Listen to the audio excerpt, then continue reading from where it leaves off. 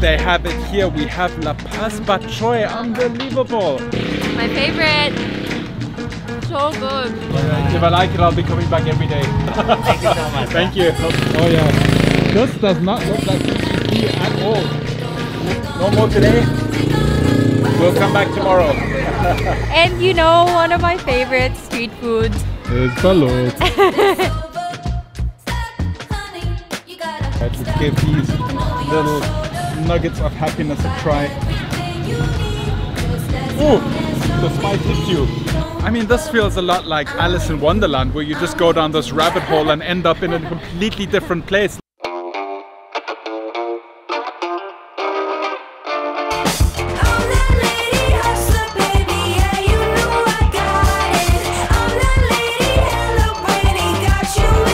BGC is well known for high-rises, luxury hotels, fancy restaurants and shopping malls. But what it is usually not known for is street food. Well, today all of that changes because we have discovered a little street nestled right in an alley next to Uptown BGC, where they have some amazing grilled Filipino street food and other delicacies. And we're going to show you around today and try some of the amazing foods that you can get here any time of the week, any time of the day.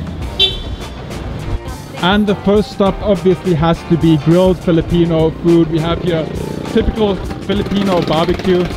Oh, that's the gizzard, right? No, it's pig intestine. Ah, okay, big intestine. Chicken intestine, which is one of my favorites as well. Isaw, we got barbecue as well. And Gimpo, which is your favorite. Yes.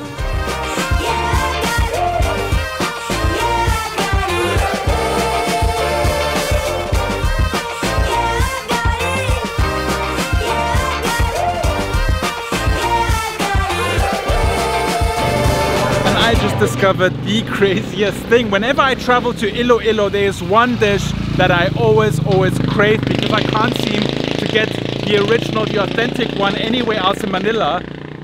But they have it here. We have La Paz Bak Choy. Unbelievable. Are we in Iloilo? I love Filipino street food. And this is like sort of heaven for me and very nostalgic for me because we can't get street food anywhere in BGC, and that's why we had to make the street food by ourselves in our previous video. And this is a delight to see Filipino street food just behind BGC, literally behind BGC. Yo, they have Bak Choy, they have KBL. I am going to lose my head. My favorite. It's so good. It's so good. And it tastes clean. 230, Thank you. 300, 5. Thank you, Kuya. Like Mongo, we have adobo, we have nice, menudo, nice. chicken. So it's like carinderia food. Yeah, carinderia food. Nice. If I like it, I'll be coming back every day. Yes, every day lunchtime.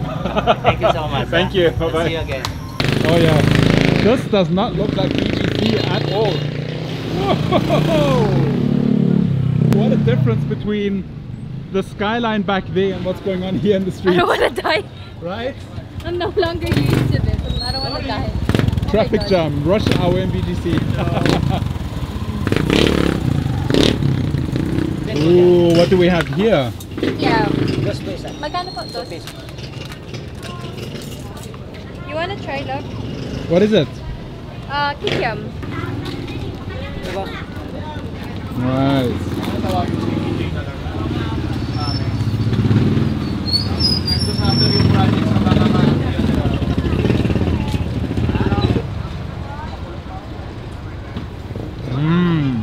Slightly sweet, doughy, more like bread, fried bread than anything fishy. That's really satisfying. The sauce is so good. It's like a little bit sweet but very subtle, not overwhelming.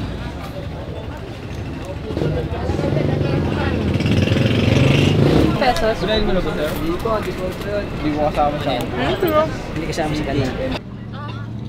It doesn't have anything called. We missed out. No more today. We'll come back tomorrow. Since we're here already, and as I told you, Filipino street food is one of my favorites. And you know, one of my favorite street foods ever is balut. Oh, what do we have here? Also one of my favorites.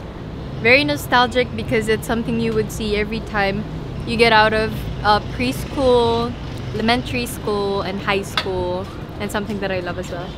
I think I haven't had it in 10 years maybe. We have just this big bowl full of corn, which gets served up with a cheese, but it's not really cheese, it's like more cheese powder, right? And then the liquid and the steam of the corn mixes with the cheese powder, which gives it this macaroni and cheese-esque feel to it. It's really, really cool.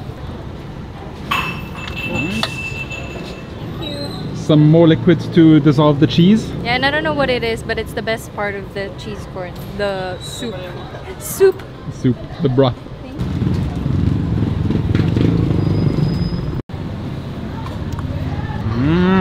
Sweet. The corn is like, has still a lot of bite to it. It's perfectly cooked. And then that cheese gives another little bit of that sweetness to it. It's almost like Dorito cheese that got dissolved in that steamy water. It's really good. Wow. I think we need to give the Shao Mai vendor another chance. He said 7 minutes. Yeah, we are going back there. Just trying to get out of people's way because it's a... Yeah, it is so busy here. It seems to be that a lot of the people that work here in BGC are commuting home from here. There seems to be like a jeepney pickup spot or jeepney station here. There's a long line. Oh, it's just tricycle? Ah, that's why it's so crazy with all the tricycles rushing past. So how does it work? So the people here will get a tricycle to the nearest jeepneys or the nearest buses? It looks like it. Either that or like, yeah, to get to MRT or something you could commute with to go to, looks like Makati area, it seems. Because this is, I believe, South Sembo already. Oh. And as far as I know, Sembo belongs to Makati. It is a very thin line, but it is a very thick contrast. All right, let's check out the other goodies that we have here in the bag. We have isao. Look at that. I'm sure most of you know, but this is chicken intestine. Now, my favorite way of having this is when there's like charred bits on it, crunchy bits. That's my favorite. It was really nice. You don't get any like taste of intestine with this. It's just pure chicken, a few spices, really tender, really soft. It's quite delicious. It has a charred taste to it, even though I'm missing the crunch, but it's still delicious.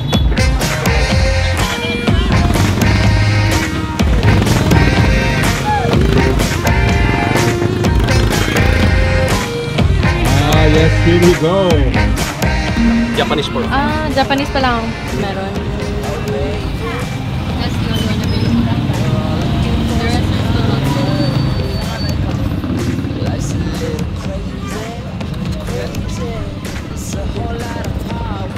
Salamat. Magkano ito? 45. Ooh, what do we have here? Chili. Chili. Nice. Chili garlic. Try for a lot.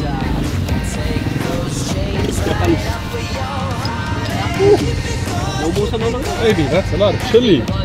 That's a lot of chili right there.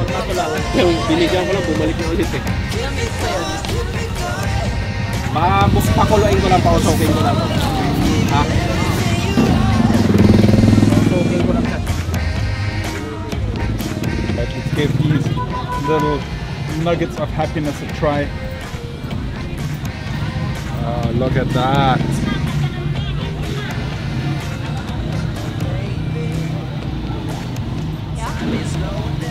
It's sweet. It's spicy. Ooh, ooh, the spice hits you afterwards. Oh, ay nako, that's spicy. Ah.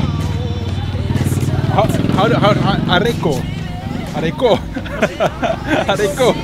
It's so spicy. Areko maanghang. Oh, but it's very good, Kuya. Delicious. Thank you. You like? Sarap?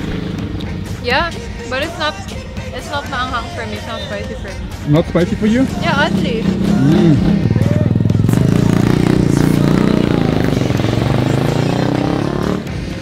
Kuya over here is a street food vendor and a traffic enforcer at the same time. Multitasking. Thank you.